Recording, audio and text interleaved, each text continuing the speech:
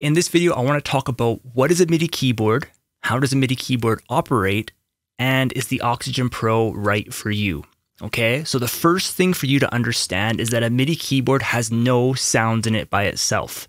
This is really confusing when you're first starting because you might get tricked into thinking that you need a $700 MIDI keyboard, but I want to tell you that a $100 MIDI keyboard to a $700 MIDI keyboard, you're going to get the same experience because what happens is we play our notes inside of our music program. So for example, I've loaded up FL Keys here, one of my favorite piano plugins. And so what happens is the sounds are not in the keyboard. The sounds are inside your music program. And we are playing the sounds in the music program. The keyboard, the MIDI keyboard, is just a controller.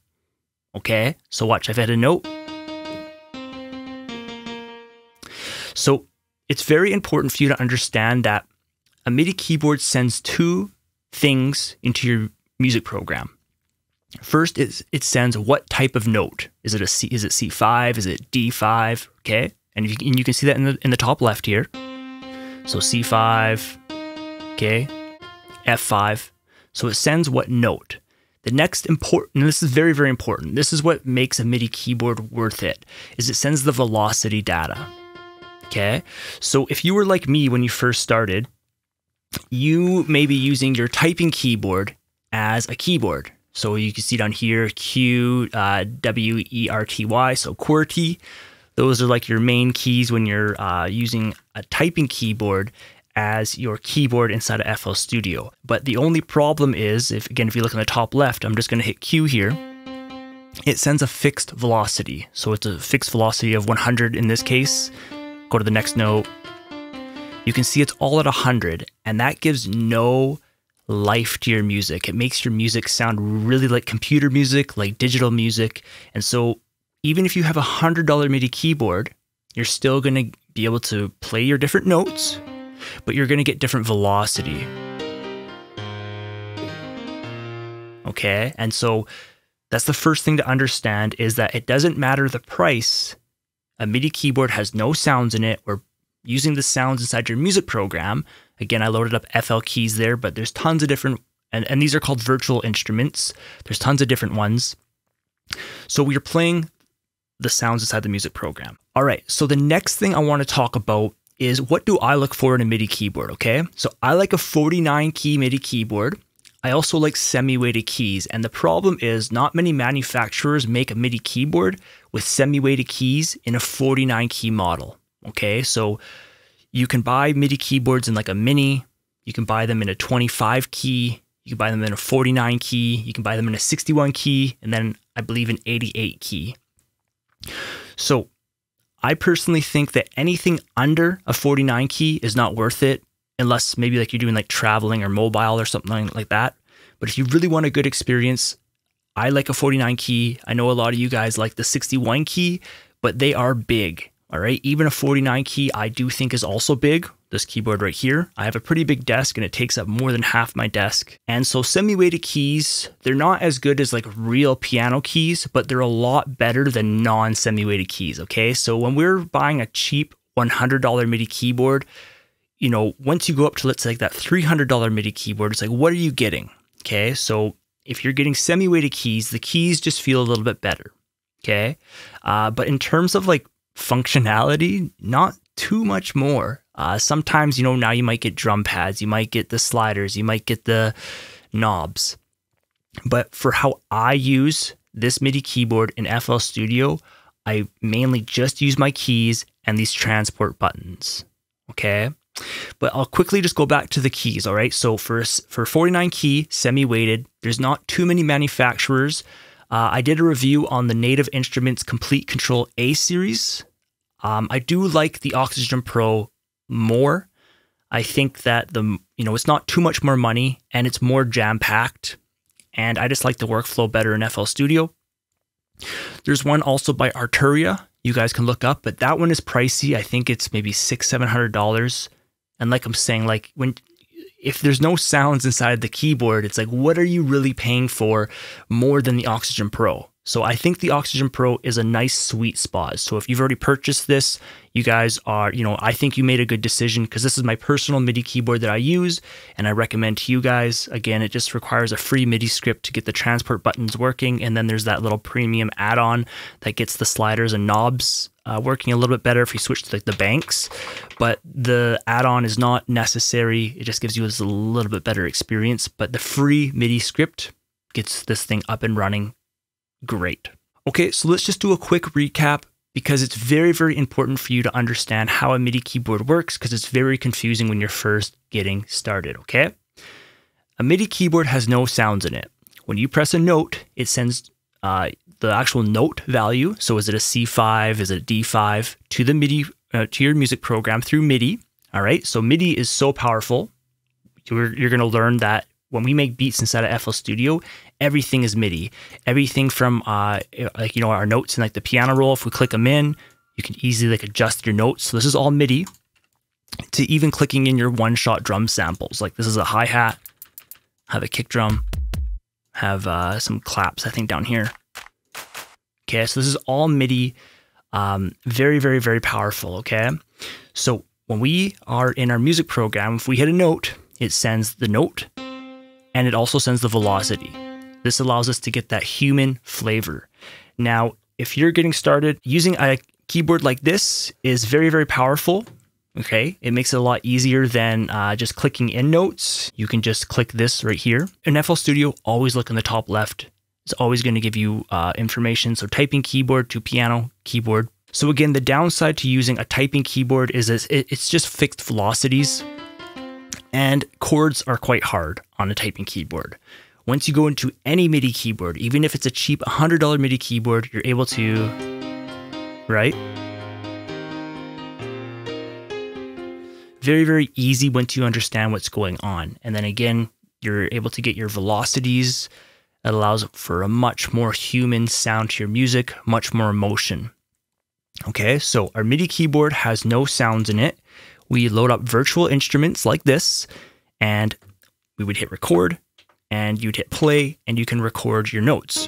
So semi-weighted keys, 49 key, and I like nice transport buttons with the loop button. And the loop button, I like it to switch between song and pattern mode. Again, the free MIDI script on the Oxygen Pro does that. It's free to download, and it's just a quick one-time install on your computer, and you're good to go. Now, you might be a little bit deceived into thinking that you need the knobs and the sliders and all that kind of stuff and the drum pads. So I just want you guys to know that if I hit, let's just hop back into FL Studio, because if you're following along, look in the top left. So my question to you, is there any difference between this drum pad to this key? So there's no difference between the keys to your drum pads. So if you are thinking, oh, the drum pads are going to allow me to really bang out some awesome drum loops, the keys can do the same thing for you, right? You just play them like this. So that's one thing just to get your head wrapped around, that even though this MIDI keyboard comes with drum pads, I think they're kind of gimmicky on a MIDI keyboard.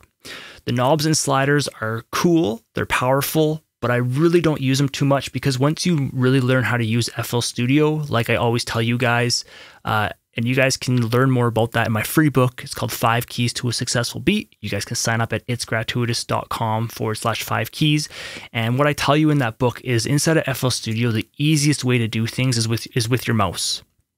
Okay, when it comes to creating your automation clips, when it comes to creating your different patterns, building out your playlists. Okay, this is like your arrangement. If you're kind of new to FL Studio, you can start arranging out your tracks. So your mouse is always the easiest way in FL Studio. There are some benefits to using knobs and sliders if you use them in the right way and in a way that benefit you. But for the most part, it's just more fun. But the mouse is always going to allow you to get the most, like the fastest workflow, the most accurate workflow. Okay. So MIDI keyboard has no sounds in it by itself. We play the sounds inside our music program. I like a 49 key MIDI keyboard. That's my recommendation to you. You guys can get the 61 Anything lower than a 49, I don't think is, you're not going to really be able to play with two hands nicely, but I like a 49 key. And in all my years of playing the piano and beat making and stuff like that, I've really, really liked the 49 key. Again, we on the side here, you can't see them, but we have our octave buttons, which allow you to go up and down. And it's also important for you to know, how do we make beats? Okay, so like, what does that mean? So when we make a beat, usually, maybe our first melody is with two hands, but once we start adding more instruments on, okay, so if we have like the piano here, maybe we open up a different instrument. Okay, so let's just load up, like, let's say, we'll go Citrus. We'll just keep it all FL Studio plugins. So now we have a different instrument.